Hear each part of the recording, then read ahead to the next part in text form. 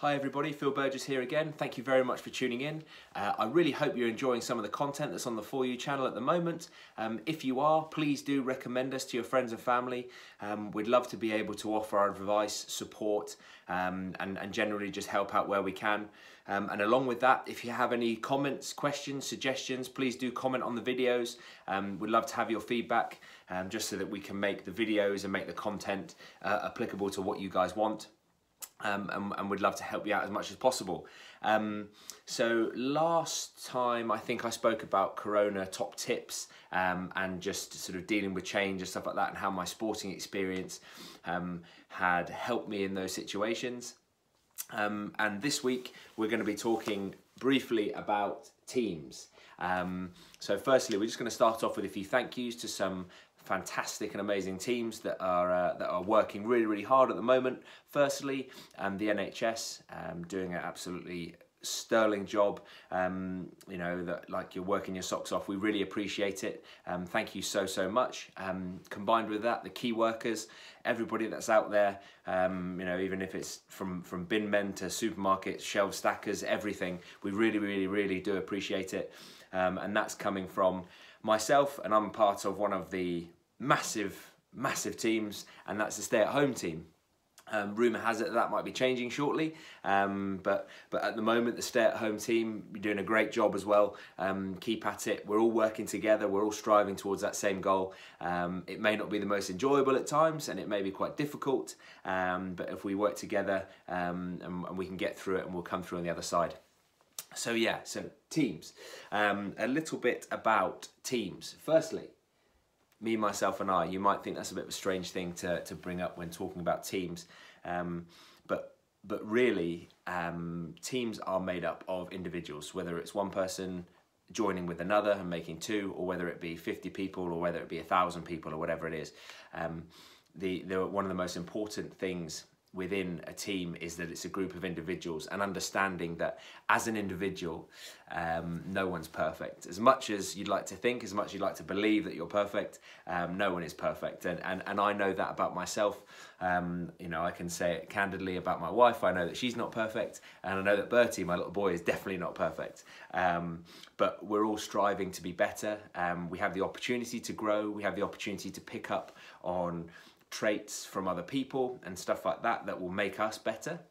And so there's that opportunity. So I have this slide, me, myself and I, and that's an important one to remember yourself. Understand what you bring to the table, understand what your good points are, understand areas that you can work on, and also when you are fortunate enough to be involved in teams, take on board that other individuals are there. They have different things on their mind, and if there's bits and pieces that you like from them, please do try and adjust what you're doing and take that forward into your teams and into your own persona.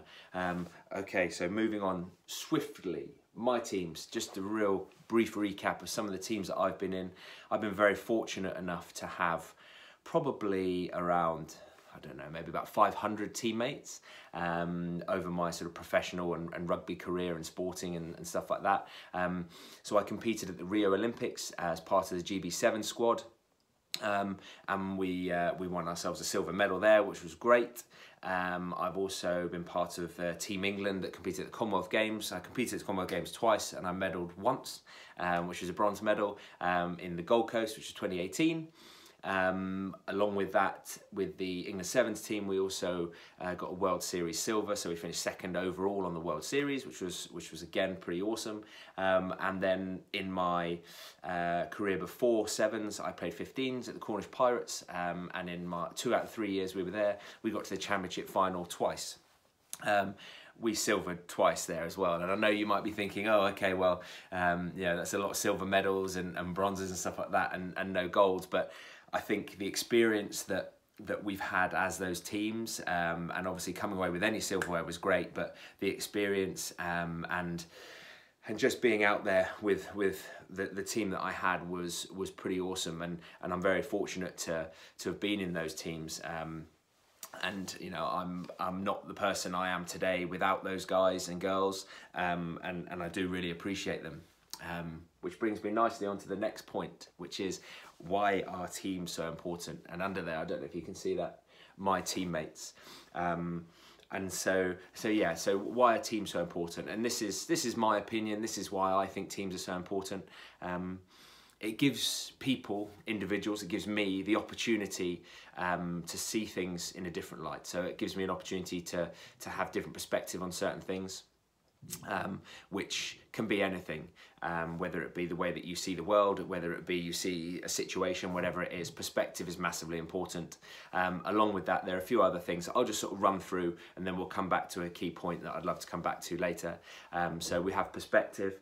Laughter, you know, I've been very fortunate to have some very funny teammates. Not specifically myself. I'm not the funniest of guys. I'm quite a serious chap. Not all the time, but sometimes. And so I've been very fortunate to have some very funny guys in my teams, which is great. Also, a few other bits. Challenge.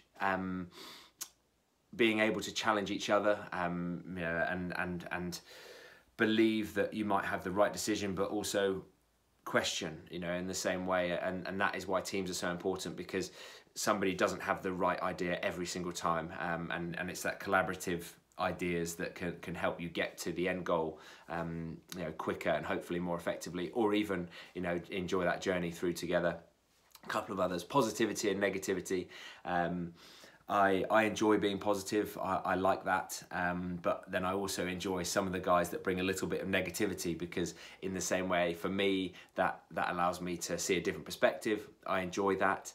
Sometimes it makes me laugh, and I enjoy that too. And also combined with that, it's a good vent, it's a good thing that brings us together, which is the final point about connection and support. Some people say that they can rely on their teammates for certain stuff, and I would completely agree with that. When you're in a team, it gives you the opportunity, and I say gives you the opportunity because not every team is like this. It gives you the opportunity to rely on your teammates, and you can really connect and support each other.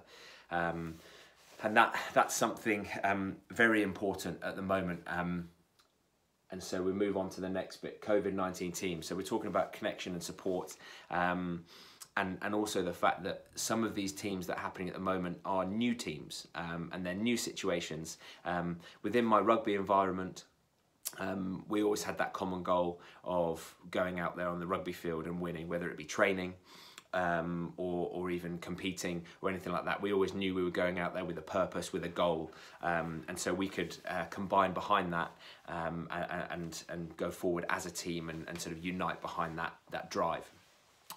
Something for this situation at the moment, you know, COVID-19, it's put us in a position where some of the teams that are coming together are new teams, whether it be NHS, whether it be people working from home, and working virtually with their team rather than in the office, and even home teams, which can be your family, your friends, people that you're living with permanently, 24/7, or maybe not 24/7, 23/7, or whatever it may be. And it's just that different environment that we find ourselves in now, because of Corona.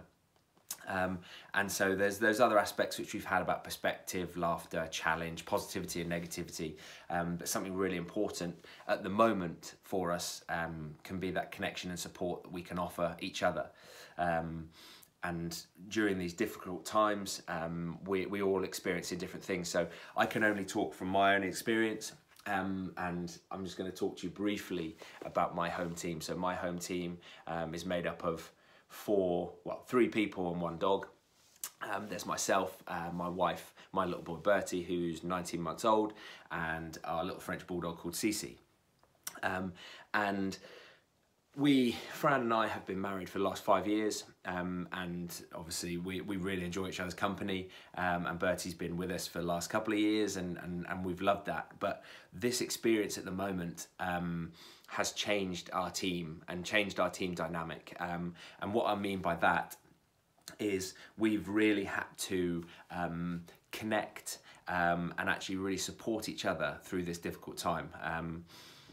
And I think something to remember with that is that at this time it's okay to not be okay, and my wife and I have had quite a few discussions around our relationship, and how we can best help each other out at these times. These are uncertain times, and being with someone continually for hours on end, and even having a little child that is sometimes screaming at you, majority of the time he's laughing and enjoying himself, it can be very, very difficult.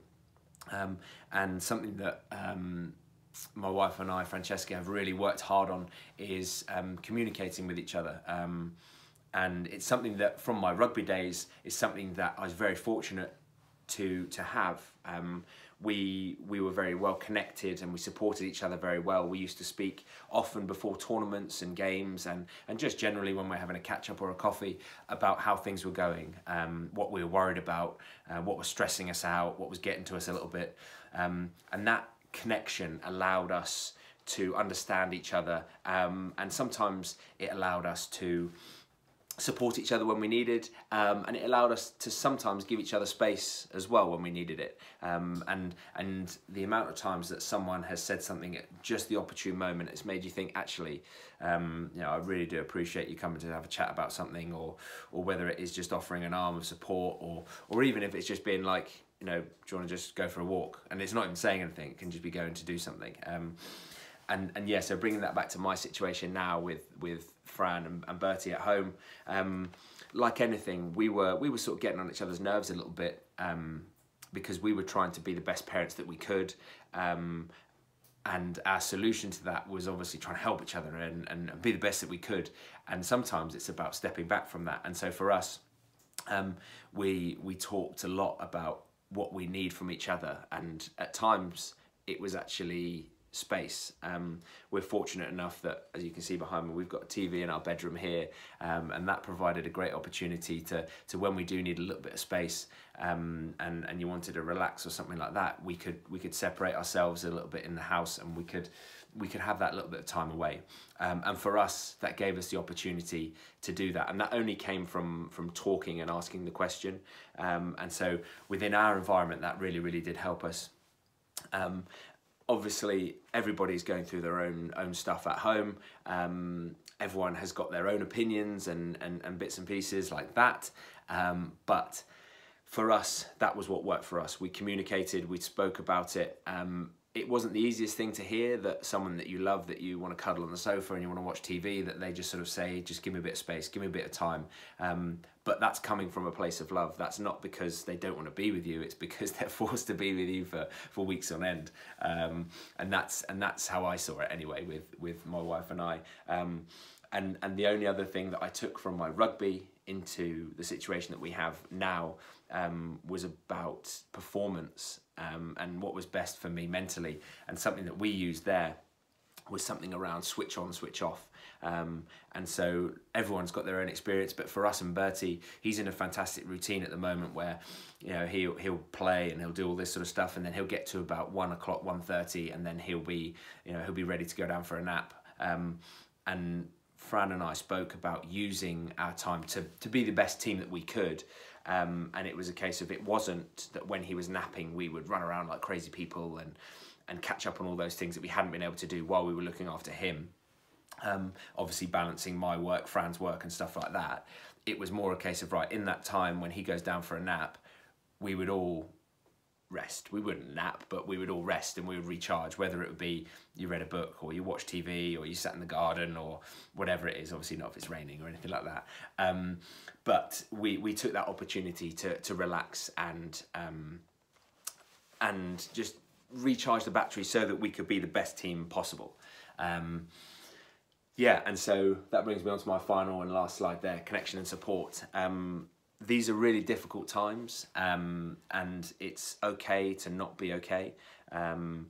I've had my fair share of struggles and my ability to get motivated to even do training, which is my job, something that I love doing. And so I dread to think what people at home, what your stresses are and what's getting to you. But please do feel free to comment on this video. If there's things that I can help out with, other videos, please do let us know. And I'd love to be able to talk about things that have affected me and how I've got through it, but also I'd love to know what's affecting you guys, because then hopefully if I have any experiences, we can just talk about it, we can get it out there and we can help each other out. Connection and support is massive at this time. whether what team you're in, whether you're in a team of 50 virtual people working from home, or whether you're a key worker and you're going out there, or whatever it is, connection and support is massive. If you have that opportunity to connect with people and talk and ask a question, or even just help each other out, please do so. I'd love to be part of a solution, and I'd love you to communicate with me, and just we're here for each other. We're human beings, we're individual, we have our own positives, negatives, and our own stresses and stuff like that we're going through at the moment, but please do get in touch, and hopefully you found this video useful, talking about teams. I could talk for England, I enjoy it, and if there's anything you'd like me to talk more on, please do let us know. I really appreciate you watching. Hopefully you found it useful, and hopefully I'll see you all again soon. Thank you very much. Bye bye.